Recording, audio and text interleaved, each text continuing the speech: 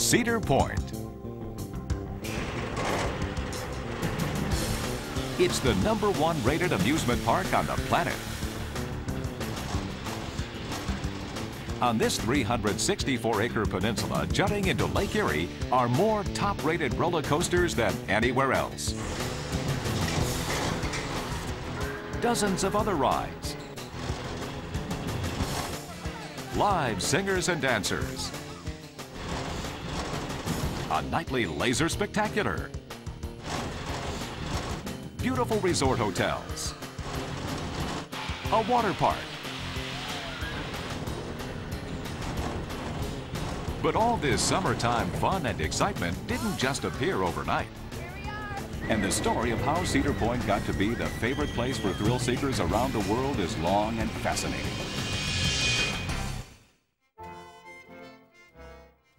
Cedar Point owes its existence to Lake Erie and the tempting white sand beach along its northern shore. The beach is what drew the first guests back in 1870. Louis Estelle, a Sandusky entrepreneur, brought them across Sandusky Bay on a small side-wheel steamer named the Young Reindeer. When they got to Cedar Point, folks could change in a rustic bathhouse and go bathing in the lake. Men and women, modestly separated by a screen, of course. Other steamers began making the trip to Cedar Point, where you could listen to music played by local brass bands. Visitors picnicked in the meadows and woods along the breezy peninsula and camped if they wanted to stay overnight. These were the simple pleasures that attracted guests to Cedar Point those first summers more than a century ago. The early Cedar Point was not without competition. Other resorts sprang up in nearby communities. Not to be outdone, in 1888, the owners of Cedar Point built a massive structure, which would be the center of resort activities for many years, the Grand Pavilion. Here you could take a meal in an elaborate dining room, listen to a lecture in an auditorium, or even participate in a game of bowling. And could enjoy the Great Western Band and Orchestra as it performed in a nearby bandstand. Those interested in a magnificent view could avail themselves of the Grand Pavilion's distinctive tower. And women and children could partake of more genteel amusements in the nearby Ladies' Pavilion. The beach activities were growing too. Daring young men could take turns flying on the water trapeze. And the granddaddy of today's roller coasters appeared near the Grand Pavilion in 1892. The Switchback Railway is believed to have been about 25 feet tall. Riders would accelerate to the then unbelievable speed of 10 miles an hour or so. And at the end of the ride, since there was no chain lift, the cars had to be hauled to the top with muscle power. Despite this innovation, by the mid-1890s, visitors were losing interest, and Cedar Point was losing money. The future didn't look all that bright. But that all changed in 1897 with the arrival of a visionary businessman from Indiana. His name was George Arthur Beckling, and when he arrived in Sandusky, he had no intention of starting an amusement park. Beckling worked for a railroad. In those days, before automobiles, Cedar Point guests arrived by excursion train in Sandusky before taking a ferry across to the park. Beckling was just looking into possible destinations for train excursions. But once he came under the spell of Cedar Point, Beckling spent the rest of his life promoting the resort. The Cedar Point Pleasure Resort Company was formed, and with its backing, Cedar Point was bought for $256,000. And over the next 10 years, Beckling transformed the somewhat shabby picnic grounds into a nationally prominent showplace. Beckling wasted no time in rejuvenating the resort. The May 27, 1898 issue of the Sandusky Register noted that there were so many improvements and changes, it would require columns to do them justice. The reporter remarked on the fine appearance of the newly painted buildings, the repaired boardwalks, and the lovely flower gardens. The Grand Pavilion's auditorium was redecorated, a pony track added on the beach, the bathhouses were renovated, and 3,000 bathing suits were available for rental. The reporter added that the extensive musical performances planned by Beckling were not only the best ever seen at Cedar Point, but the best at any summer resort. Among the other attractions that summer was a photo gallery set up by W.A. Bishop. Many of the photos you see from these early days came from his original glass negatives. The next major change was due to Beckling's business sense. He reasoned that the longer guests stayed at Cedar Point, the better off the resort would be. With that in mind, Cedar Point's first large hotel, the White House, was built in 1901 on the bay side of the peninsula near the boat landing. It had 55 rooms and proved to be so successful that 2 years later, 70 more rooms were added in 2 large wings. But the White House was just the beginning of Beckling's plans for expanding accommodations at the resort. 1901 also saw improvements to the walkway, from the bay dock to the beach. Arches sparkling with red, white, and blue lights were added and became a tradition for many years. The next year saw the addition of another roller coaster on the beach side of the peninsula. The attraction was known as the 3-way figure-8 roller toboggan. Located east of the bathhouse, it stood 46 feet tall, had 11 cars, and was built by Fred Ingersoll. Off the beach, a water toboggan allowed you to coast into a refreshing splashdown in Lake Erie. Really daring guests could ride the water swing, where an ill-timed wave would occasionally leave a rider stranded in the surf without a bathing suit. Also in 1902, the ladies' pavilion was moved closer to the beach and became the main entrance to the bathhouse, which was enlarged to 500 changing rooms. And the lawns along the beach esplanade were decorated with flower beds arranged in designs, much as they still are today. A 1,200-seat opera house was built just west of the pavilion for the 1903 season. Guests could see 2 shows per day at the reasonable charge of 10 cents a performance. The next summer, guests enjoyed the Crystal Rock Castle, a restaurant named after a local beer, which also featured sunken gardens. After Prohibition went into effect in 1920, the Crystal Rock Castle was transformed into a sandwich shop and later served as a popular late-night hangout for the bands that performed in the 30s and 40s. Also, in 1904, a long covered wharf was installed at the bay landing. When guests got off the ferry from Sandusky, they could see all the way across the peninsula to the beach due to a massive clearing of undergrowth and shrubs. Many picturesque areas resulted, including one with a rustic bridge. Diners at the Grand Pavilion's new grill room had handsome surroundings served by the best of the old and modern. Gas jet lamps and electric lights powered by the park's own power plant. An outside stairway was constructed so guests could more easily reach the second-floor dance hall. The sounds of hammers and saws rang out over the peninsula in early 1905 as work progressed on a new hotel. But it was no ordinary hotel that Beckling had conceived. In keeping with his vision of Cedar Point as the Coney Island of the West, it was going to be a magnificent structure, the grandest hotel ever seen at a resort, or anywhere else for that matter. The Hotel Breakers opened in a blaze of glory on June 12, 1905. It contained 600 rooms, most with a view of Lake Erie. Each room had running water, and 100 had private baths, a rarity for turn-of-the-century resorts. The Breakers Cafe seated 400 guests. The entire hotel was as long as 2 city blocks and stood like a beacon on the beach at night. The design was influenced by chateaus Beckling had seen while traveling in France. The Breakers' elegant lobby featured convenient round seats, which have remained as a tradition throughout the years. The ceiling was elaborate pressed tin, and the chandeliers were created by Tiffany artists from New York. Around the lobby were guest services ranging from shops to a barber and a Japanese writing room, which lost its Oriental theme after a couple of years. Adjacent to the lobby was the one-of-a-kind rotunda, featuring 4 tiers of balconies. It was here that the stars of the Metropolitan Opera gave impromptu performances during the teens and 20s. They enjoyed stopping at the well-known resort on their cross-country travels. The Breakers' hallways were wide and breezy, and the rooms were equipped with sturdy and summery wicker furniture imported from Austria. The hotel was an immediate sensation and success with resort visitors. The accommodations also made it possible for large conventions, with hundreds of participants to begin being held at Cedar Point. Groups that first week included the State Association of Elks and the annual convention of Ohio County Commissioners. Beckling also opened another major project in 1905, the Shady Lagoons, which remain a feature of the park today. The northern end of the peninsula was swampy and bred mosquitoes. By draining the land into 3 miles of specially built lagoons, Beckling not only controlled that problem, but created one of the park's most popular and scenic attractions. Before long, the lagoons were busy with boats full of sightseers, artists, naturalists, and young people who wanted to get away from the watchful eyes of the older generation. The lagoons also had a more practical side, too. They were used to carry coal to the power plant in the center of the peninsula. The beach also received a lot of attention in 1905. According to advertisements, the bathhouse was expanded to 1,000 changing rooms.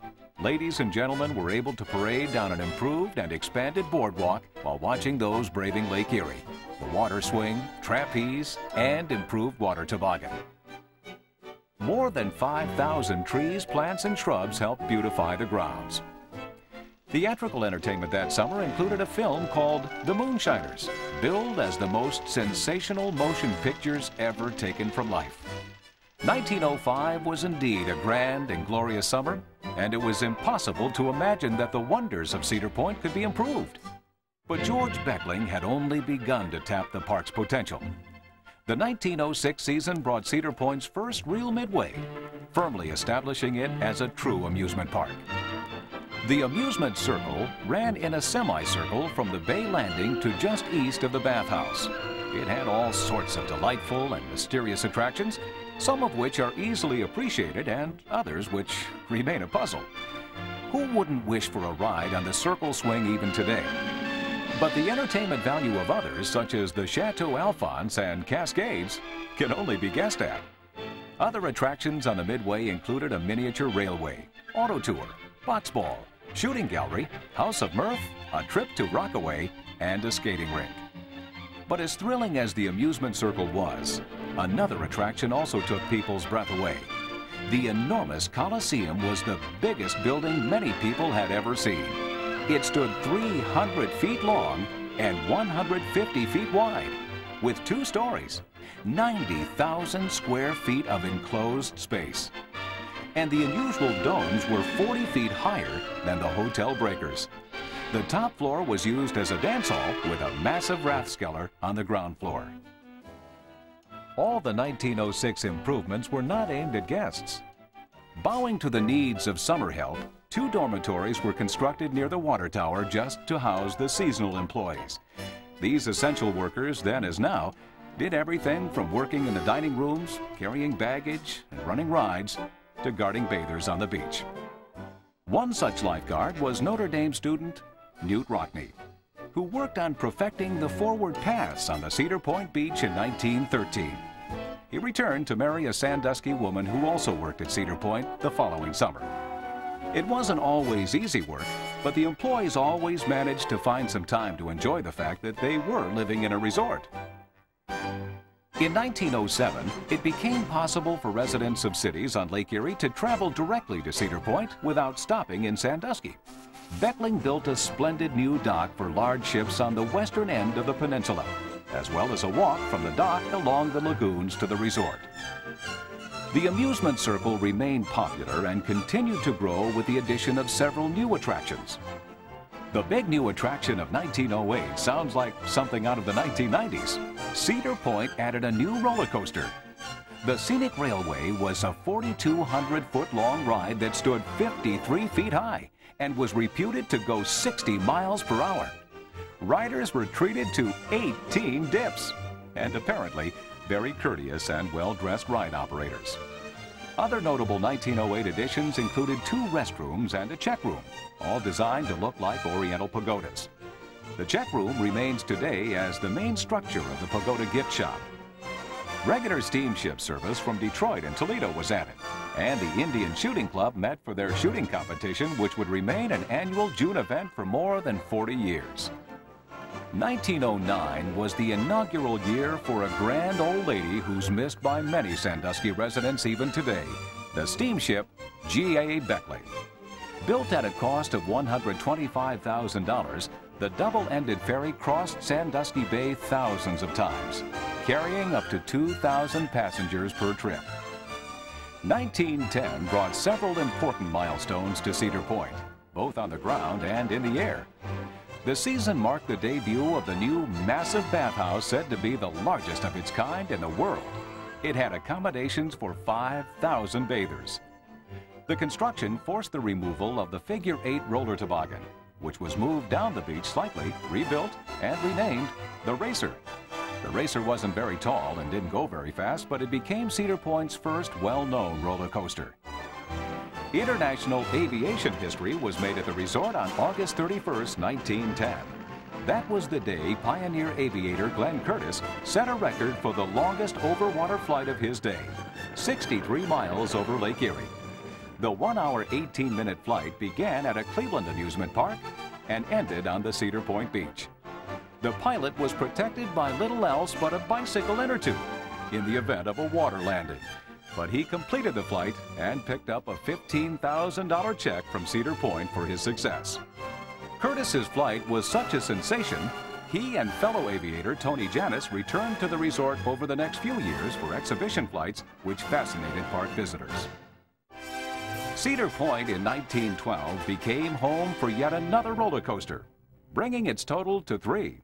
The Leap the Dips Scenic Railway was located on the approximate site of today's Blue Streak and thrilled guests until 1935. A vehicle of another kind was beginning to make even more news around this time, the automobile. Cedar Point was not connected to the mainland by a road until the Cedar Point Road, also known as the Chaussee, opened in 1914. This 7-mile stretch of concrete opened the gates to a flood of cars, which hasn't stopped since.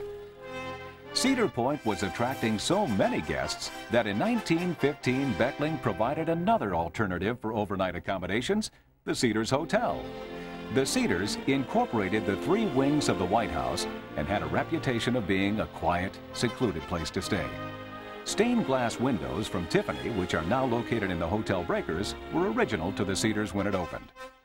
With the addition of the Cedars in 1915, Cedar Point's major attractions were in place, and the incredible period of rapid expansion spurred by George Beckling came to an end. He didn't stop improving the resort. He made sure guests always had something new to look forward to every year. But the dramatic changes taking place every year had come to an end for now. Beckling's vision was true, and he had turned Cedar Point into a pleasurable and profitable resort.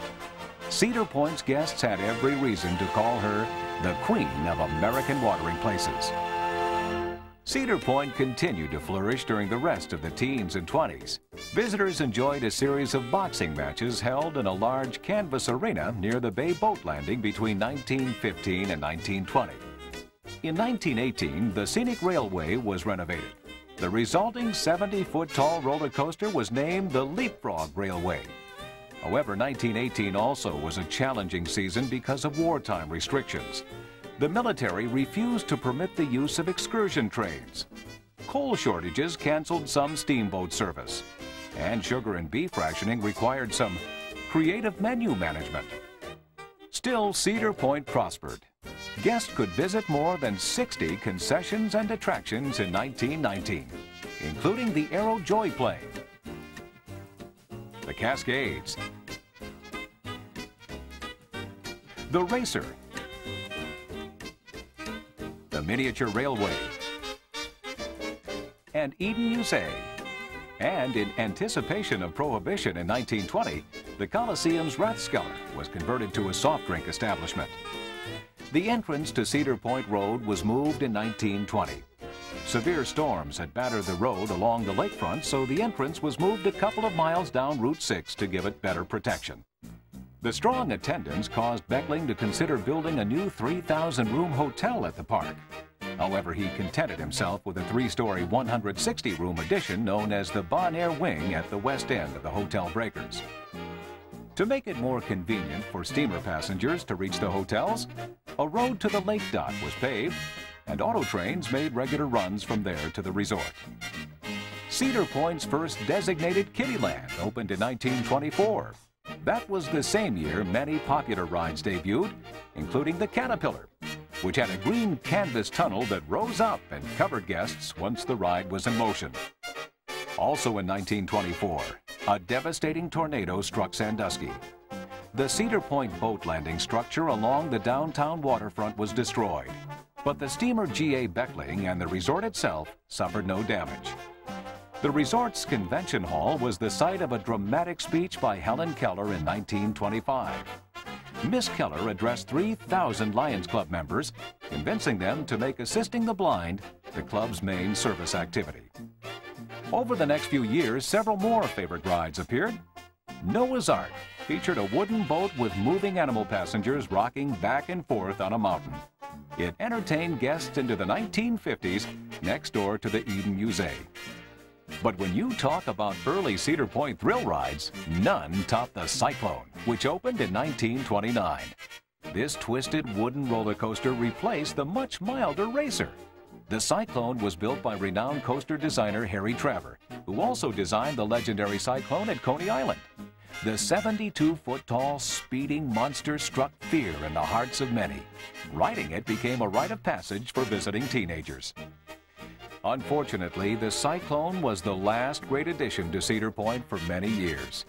The whole country would begin its own downhill ride with a stock market crash in late 1929. And Cedar Point's operation was shaken by George Beckling's death in 1931. That would be the last time the G.A. Beckling Company paid any dividends to its investors for 20 years. When the Depression hit, many families didn't even have enough money for essentials, let alone a luxury such as a trip to Cedar Point. Beckling's successors worked hard to pretend times weren't tough. The Leapfrog was rebuilt and became the High Frolics in 1934. The new Tumblebug sped around its bumpy track, causing guests to laugh and giggle. But the following year, the Leap the Dips roller coaster closed and was not replaced. The crowds along the Midway failed to rematerialize. With little money coming in, management couldn't even do the cosmetic maintenance necessary to keep the park looking fresh and fun, let alone invest in big new attractions. Even the beautiful sandy beach failed to attract guests to come and forget their cares. 10 years into the Depression, Cedar Point's management had a great idea. They renovated the dance hall on top of the Coliseum, turning it into an Art Deco showplace in 1939. Then they filled the ballroom by hiring the best big bands they could afford. Cedar Point in the 30s and 40s is memorable primarily for the incredible musical talent that played at these dances in the Coliseum Ballroom. Some of the performances were broadcast nationally on the NBC radio network. The musical entertainment was responsible for keeping Cedar Point going during this time, even as other parks failed. The huge crowds of the turn of the century through the 20s didn't return, but a modest number of guests kept visiting Cedar Point, even as another world war shook the globe. Wartime gasoline restrictions made travel difficult. During the war years, Cedar Point probably would not have survived were it not for the loyal patronage of Sandusky residents. Cedar Point's roster of rides changed frequently through the 40s. The decade opened with the closing of the High Frolics, leaving the Cyclone the only operating roller coaster. But guests could take a trip on the rocket ships. Moon Rocket,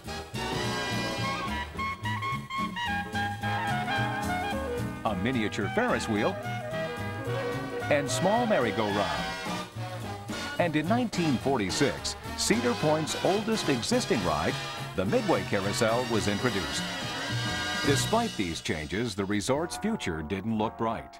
In 1951, declining attendance and the increased use of automobiles spelled the doom of the steamer G.A. Beckling. Her last run was on Labor Day. She was towed to Wisconsin for use as a floating warehouse the following summer, a ship of dreams, which had outlived her usefulness.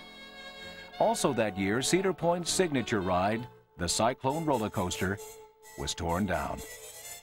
A new 10-ride Kiddieland was opened in 1952, but for most of the people who cared about the resort, it seemed as if Cedar Point was on a path which would inevitably result in its closing for good. Their worst fears seemed to be coming true in 1956. Newspaper headlines told the story. Famed Cedar Point to make way for homes. Cedar Point nears end as resort. A real estate syndicate headed by a Toledo businessman, the late George Roos, and a Cleveland businessman, the late Emile LaGrosse, bought the entire peninsula and planned to turn it into a housing development. But Cedar Point's lease as an amusement park didn't end until 1959. So Roos and LaGrosse studied the operation for 2 years. The first change under Roos and LaGrosse's ownership was the addition of a much shorter causeway between Route 6 and the peninsula. The $600,000 project was opened in 1957. Next came a new marina. Opened in 1959, the Cedar Point Marina is one of the largest on the Great Lakes. Cedar Point's Midway also was enlarged in 1959. The most popular ride of the summer was the new monorail. This futuristic ride took guests on a trip along the current location of the Blue Street. After a 7-year drought, Cedar Point guests could once again enjoy a roller coaster. The steel-track Wild Mouse was located on the current site of the chicken patio. The turnpike cars and the new bathhouse opened as well. Meanwhile, the end was in sight for some landmarks. After almost 50 years, Beckling's bathhouse was gone by the following summer. For the next few years, the resulting space would be used for the opening day performance of masked bands from schools throughout the area. The Crystal Rock Castle was being used by the maintenance department. Both it and Noah's Ark disappeared over the next 2 seasons. Cedar Point showed a modest profit after that first season of Roos and LaGrosse's management. Encouraged by these results and inspired by the then new theme park concept in California, the new management team decided the family-oriented entertainment concept would work at Cedar Point. So they abandoned the housing plans and developed the philosophy of family entertainment into a formula that's been winning millions of new Cedar Point guests for more than 30 years. In 1960, Roos and LaGrosse announced their plans to spend $16 million to turn Cedar Point into an Ohio Disneyland. Many of the park's traditional favorites opened during the next decade as the park grew rapidly. In 1960, the dirt Midway was paved, ending abruptly at the Midway Carousel. The project was completed in 1961. In addition that year, a miniature golf course opened east of the Coliseum, in what's now Kiddie Kingdom. The rotor and its dropping floor arrived on the Midway. The Skywheel, a terrifying double Ferris wheel, debuted in the middle of the Midway before being moved to its longtime spot opposite the current Centennial Theater. And the popular Western Cruise opened with its paddle wheel boats traveling through the lagoons dug so many years before. 1962 brought the Sky Ride, which gave guests the opportunity to rest while they got a bird's-eye view of the many changes taking place in the park. The Cedar Point and Lake Erie Railroad took its first passengers into the threatening and uncharted woods in 1963. Young children who rode were deputized and given pop guns to help defend the train. It was a good thing, too, because they frequently encountered bandits along the way. The railroad's engines, all of which are named, are antiques that hauled everything from sugarcane to coal in their previous employment. Also that year, the mill race started cooling off guests on the Midway. It was retired after the 1993 season and replaced with a soaring Raptor roller coaster. The major investment for the 1964 season was the Blue Street, which was unpainted wood for the first few years instead of the sky blue we're used to now.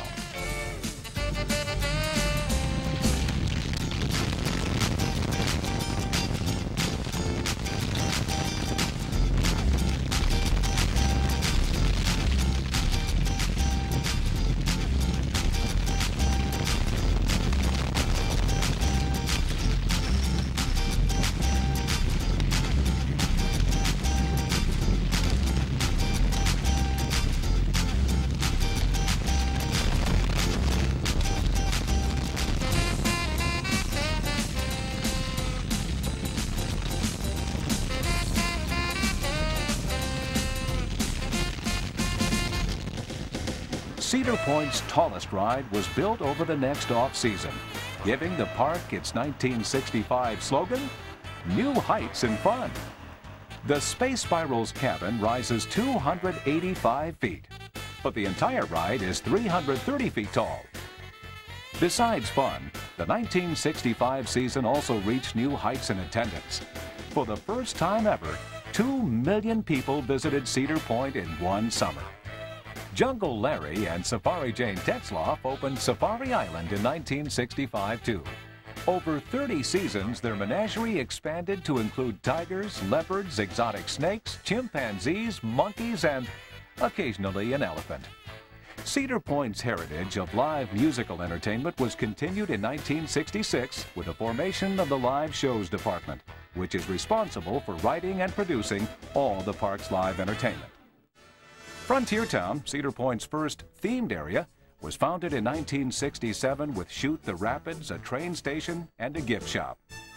Over the years, it would be connected to the main Midway with a Frontier Lift, which ran from 1968 through 1985, and the Frontier Trail, which opened in 1971.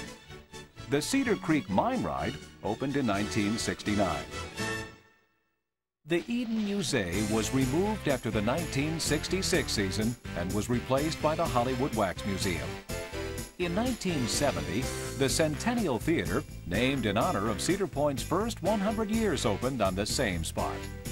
Also in honor of Cedar Point's centennial, the $1 Million Midway was built.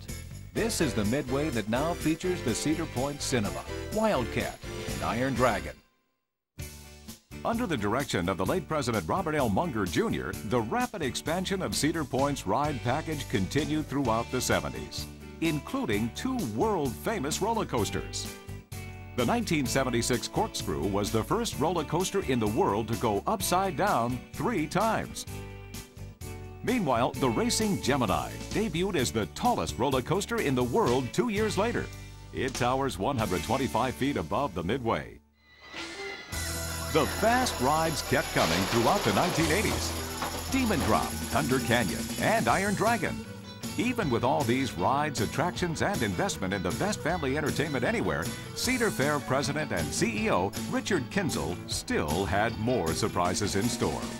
Soak City Water Park brought a whole new type of water fun in 1988. 1 year later, an incredible world record-breaking roller coaster brought international fame to Cedar Point, the Magnum XL 200. At 205 feet tall, it was the first Scream machine to break the 200-foot height barrier. And it was the first to travel more than 70 miles per hour. Before riders could catch their breath, another coaster of epic proportions flashed onto the scene, Mean Streak. This timber terror debuted as the tallest, fastest, and steepest wooden coaster on the planet in 1991. At 161 feet tall, Mean Streak reaches speeds of 65 miles per hour. In 1994, Raptors soared onto the Midway as the first of a new generation of coasters. The inverted thriller turns riders upside down 6 times as they hang from the track, helpless in the grip of the steely, swooping monster. Thrill seekers stood up to their fear on the stand-up Mattis roller coaster in 1996. Another huge thrill ride changed the skyline in 1998, but it wasn't a roller coaster. Power Tower gives riders a choice: rocket 240 feet into the sky or plunge to the ground from 24 stories up. The charming Peanuts characters found a home at Camp Snoopy in 1999. Snoopy, Charlie Brown, and their friends entertain our youngest guests daily. The end of the millennium brought the dawn of a new era of ultimate excitement in 2000. The first giga coaster in the world, Millennium Force, towers a mighty 310 feet tall. Riders drop 300 feet at an incredible 93 miles per hour. Special attention has also been paid to the resort side of Cedar Point. The 1905 Hotel Breakers now features modern amenities while maintaining its turn-of-the-century charm. The adjoining Breakers East and the 10-story Breakers Towers are the ultimate in accommodations for overnight guests, including magnificent suites with sweeping views of Lake Erie and the beach. On the very tip of the peninsula, Sandcastle Suite Hotel offers deluxe all-suite accommodations, each with its own balcony or patio. With all the changes over the years, the Cedar Point of today wouldn't be recognized by a guest who visited in 1870, with 2 exceptions. The first thing is the beach. the beautiful sandy Lake Erie beach. The second thing, and the best thing, is the smiles. The smiles that Cedar Point guests have been sharing since the first ferry crossed Sandusky Bay so many years ago. The same smiles that are sure to be echoed at Cedar Point in the future as Lake Erie's summertime tradition continues, with the very best in family fun and excitement. Every day is fun day at Cedar Point. Come see us. It's fantastic.